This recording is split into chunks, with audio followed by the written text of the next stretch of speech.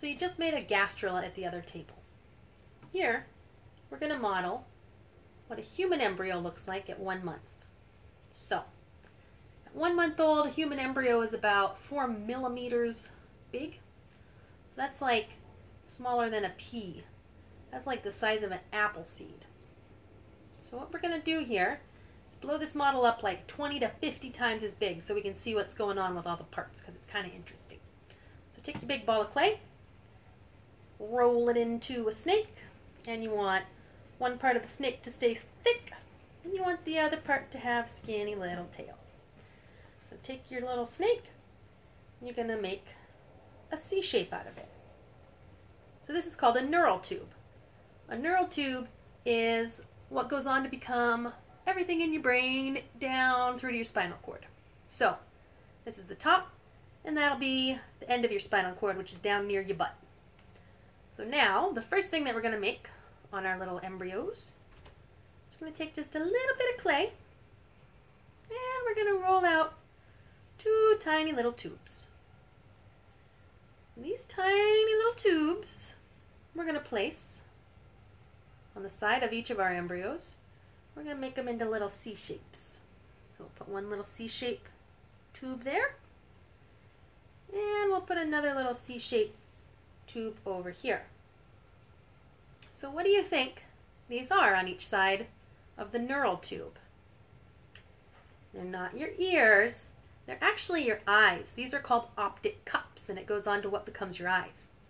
So when you're an embryo, really early on, you have eyes right here. And then as you start to develop, those eyes come forward as your face folds in on itself, and all the stuff out here will fold in, so your eyes will face forward instead of being like a lizard with 2 eyes on each side. So the next thing that we're going to make is we're going to roll out 2 little balls, and we're just going to flatten them. So take your clay, make 2 little flat balls. We're going to put those right here underneath the eye. So what do you think those are? One on each side of your head. Yes, those are your ears. So these are the earbuds, the auditory vesicles. They're what are going to go on to become your ears later on. So the next thing we're going to make is we're going to roll out 8 little balls. And we're going to have a little rod to attach them. So roll out 8 tiny little balls. Roll, roll, roll. You're going to have 4 on one side, and then you're going to roll out another 4 for the other side. So after you have your tiny little balls, you're going to make a little rod for them to attach to. 4 on one side. 1, 2, 3, 4.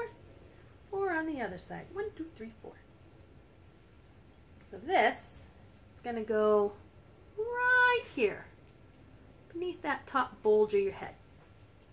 So what do you think that is? This is something called your pharyngeal pouches. And those pharyngeal pouches are actually part of your guts. They're what's part of your foregut. It's going to go on to become glands and stuff that help you to swallow. So this is your foregut, and then you'll have a midgut, and then you'll have a hindgut later on, which you can imagine what happens there. So we made our pharyngeal pouches, our first parts of the little guts there. So now it's time to make something, put it in the middle of that. So we're going to roll out a ball in the shape of a little teardrop. So make a little teardrop, a little pear shape. And then you're going to take another ball of clay, and you're going to make a little rod. And then in the middle of this rod, you're going to put the little teardrop and wrap the arms of the rod around it so it gives it a hug. So this is going to go right in the center of our embryo. What do you think that is? What do you have right in the center of you, beneath where you swallow and stuff, where those pharyngeal pouches would be? Yes, it's your heart. So it starts out as this tiny little tear bud shape with 2 little rods around it. And later on, it'll start to move and warp some. It'll become much more like the type of heart that we see normally. But early on in development, it doesn't really look a lot like that. So, you made your little embryo. There's a lot of other little parts that we could make, but those are just some of the big ones for today. You can take them with you, or you can leave them here as beautiful models for the next people that come up, so that they can see just how gastroless and human embryos are made.